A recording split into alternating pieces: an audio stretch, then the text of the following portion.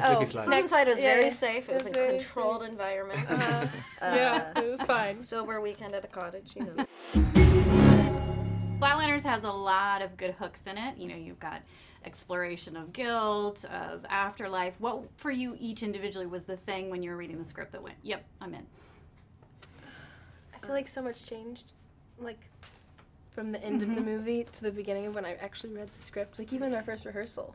Actually, Niels was very good at talking all the time, and the focus of talking with us. I mean, he was a great director for actors, and so our focus on the movie definitely changed from exploring the afterlife to, as you say, certain scenes where we would have conversations about whether we would use the word sin or anxiety, and trying to work out what told the story better. So yeah. For me, I think it was the the grief part, the psychological journey of dealing with repressed trauma and emotion, and as an actor, that's great to dig into. You've also got the afterlife euphoria kind of coming back thing. So out each other, who's the big thrill seeker amongst you guys?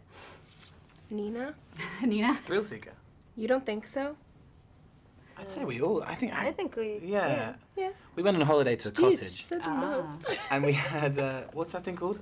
Slip and slide. Yeah, we were pretty ferocious on the slip. Really ferocious. But who actually seeked out the equipment? Right. Nina went to the store and got the equipment. She was seeking out the thrill. I think Sony would be thrilled to hear about that. About the Sutherland was very safe. It was a controlled environment.